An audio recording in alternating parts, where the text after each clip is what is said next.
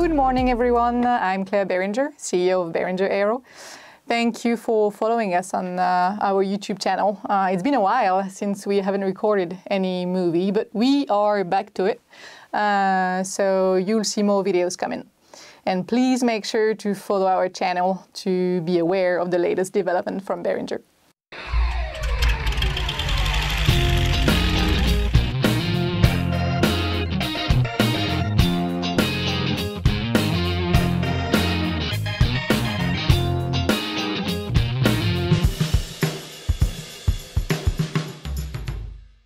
Today we are going to talk about our latest technology, brake technology, called AEROTEC Plus.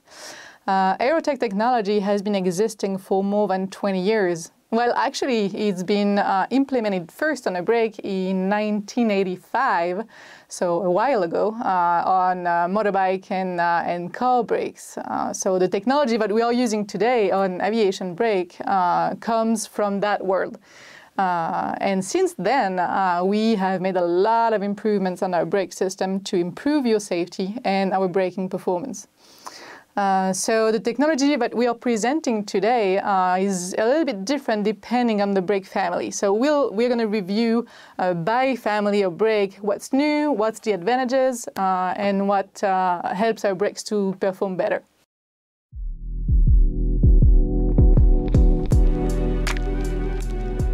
The AEROTEC Plus technology gathers 4 international patents that we have applied for 2 years ago. The 4 patents are a new brake disc material to be able to withstand higher temperatures, a new brake pad backplate material for the same reason. You'll see cooling fins on the brake pad backplate to be able to withstand higher temperatures as well. And you are going to see on the newest brakes an offset on the linings. So the brake pads are going to be asymmetrical, allowing a better surface of contact between the pad and the disc, because we may have seen some uneven wear on the old technology of brakes, and with that new technology, the surface of contact is going to remain flat for the whole life of the brake pad.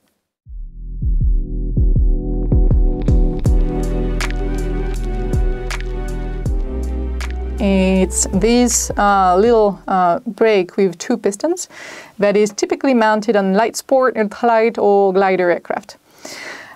We are using 3 of the patents that I described before. New brake pad backplate material, new disc material, and the heat cooling fins.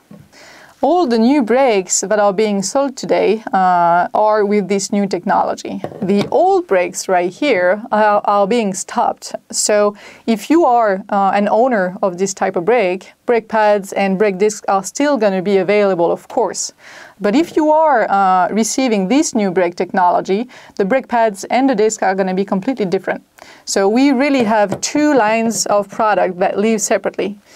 The new brake also includes 2 different types of disc thickness for different use.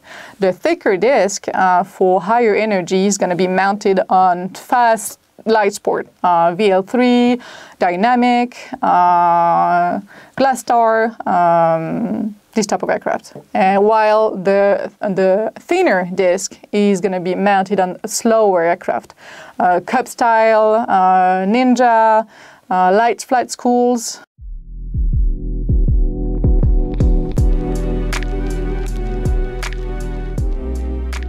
Well, for this family, there are many advantages. The first being higher performance at high temperatures. So you won't have any problem with the liquid boiling and losing your brakes. You can also change your brake pads more easily since the brake pads are completely symmetrical, while they weren't on the old model. And also the life of the brake pads is being increased.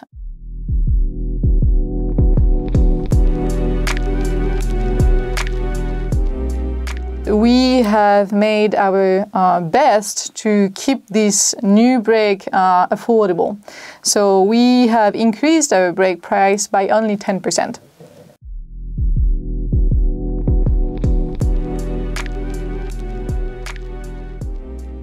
These brakes are typically mounted on Cirrus aircraft, Diamond aircraft, Tecnam aircraft.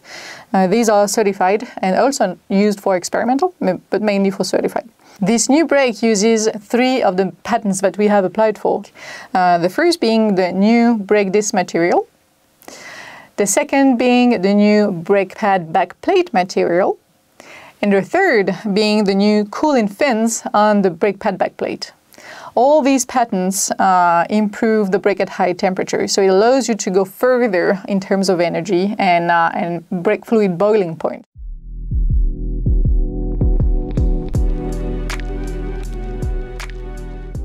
We have decided to do a partial redesign for this brake. So the brake pads and brake discs that are being implemented right now on the new brakes can be retrofitted on the old brakes. So if you are an owner of an old brake, you still can buy the new brake pads from AEROTEC Plus technology and the new disc, of course. So we have 3 different types of brake pads available for this new brake. The legacy brake pad called PQT010, the standard brake pads called PQ110.2, don't ask me why, and the third brake pad being PQ110.1 called Pro Elite brake pads. The legacy and the standard brake pads have more or less the same performances, while the standard brake pads can also withstand higher temperatures than the legacy. The Pro Elite brake pads, which is a new family of brake pads that we are implementing, uses a different lining material and allows you to increase your brake pad lifetime by 3 or 4 times, while being only 2 times more expensive than the standard brake pads. So this is really interesting for flight schools or people that have an intensive use of the brakes. That option, as well as the standard, are also retrofittable on the legacy brakes, like I said.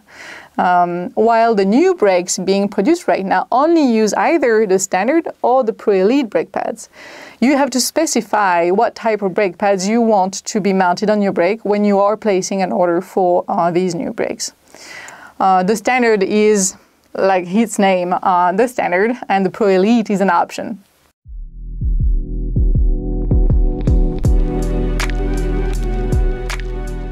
We have done our best to keep our pricing as low as possible. So the standard brake pads are only $15 more than the legacy, while the Pro Elite are twice the price of the standard.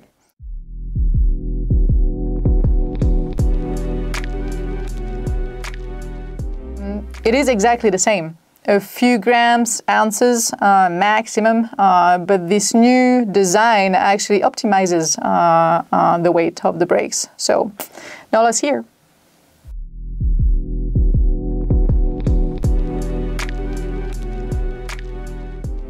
All those changes are available right now, so please do not hesitate to contact us if you have any question, if you want to see more, know more about.